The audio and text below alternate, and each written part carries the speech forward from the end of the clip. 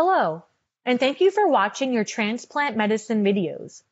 This video focuses on one of your anti-rejection medicines called Azathioprine, or Imuran. You will take the most anti-rejection medicines right after your transplant when the risk of rejection is the highest. Everyone will receive tacrolimus and prednisone after transplant. Some transplant patients will also receive azathioprine. Everyone is different, and your anti-rejection medicine may have to be adjusted or changed over time to meet your needs. Although these three medicines are our standard, we do have others we can use if needed.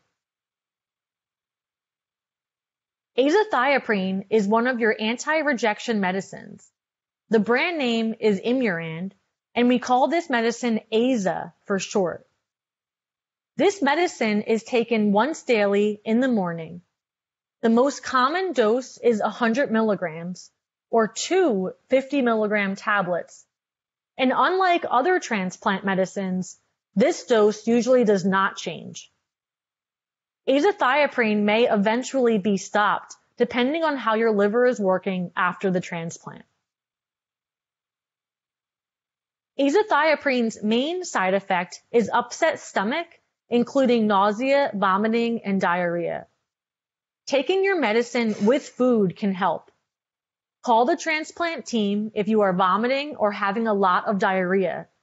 It may also cause low white blood cells, red blood cells, and platelets. Most people don't notice this. If anything, you may feel tired. We will catch this on blood work and make changes if we need to.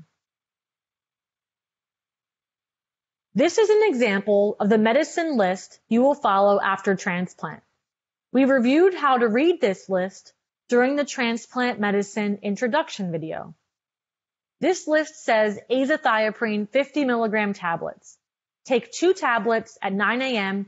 to prevent rejection. Always look at the notes section for important information. Here, there is a reminder to take your medicines with food, as some can upset your stomach, especially when it is empty. Thank you for watching the azathioprine video. I hope you continue to enjoy our transplant medicine videos.